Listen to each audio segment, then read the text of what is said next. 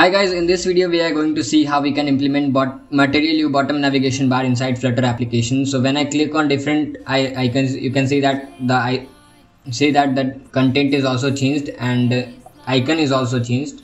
The selected icons and unselected icons are different like this. When I click on home icon is different, and when I click on email, home icon changes.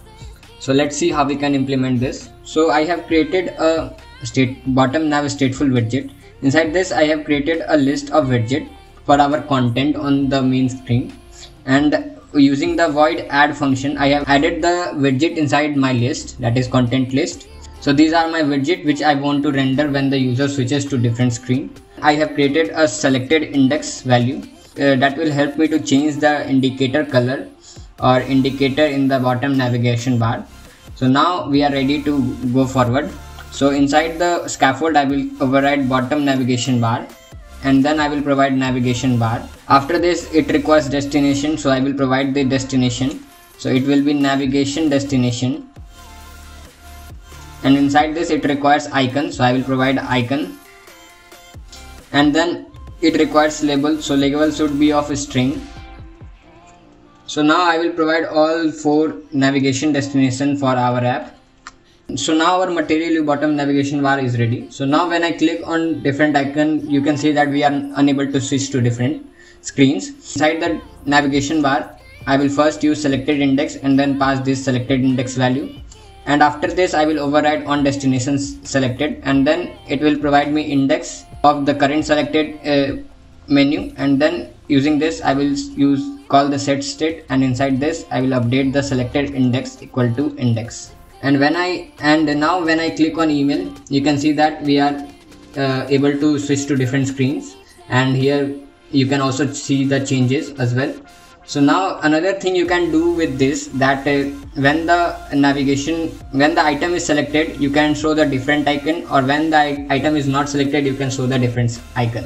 So to do this, what we need to do is to override the selected icon variable, and then provide the icon when the menu is selected. So now when I switch to different screen, you can see that our home is now changed, and when I click on home, and then home icon is changed. So same we will do with others. So now when I switch to different screen, you can see that the icon is also changing. So in this way you can change icon when the menu is selected, or when the menu is not selected, you can change the icon as well. So now one thing you can also do with this, that you can change the height of the bottom navigation bar, and you can provide your height as well. So now you can see that our bottom navigation bar is now smaller, and you can also change the background color. So background color of the navigation bar can be changed using background color, and also you can change the indicator color and the style of the label.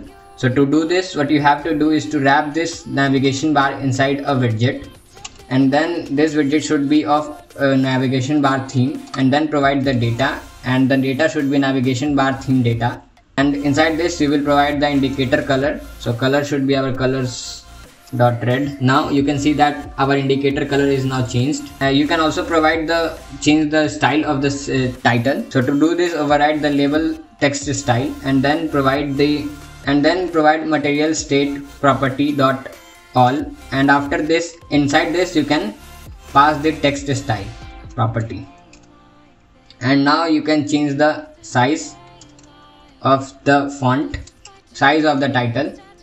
So you can see that our title is now bigger.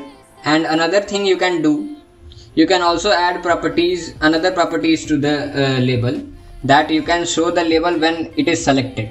So to do this, you have to come inside navigation bar and then override label behavior, and it should be navigation bar destination, navigation destination, label behavior dot only show selected. So when I save it, it will only show the label to the menu that is selected. So you can also always hide this. So I will currently show always show. So in this way you can implement material view bottom navigation bar inside Flutter application. So thanks for watching.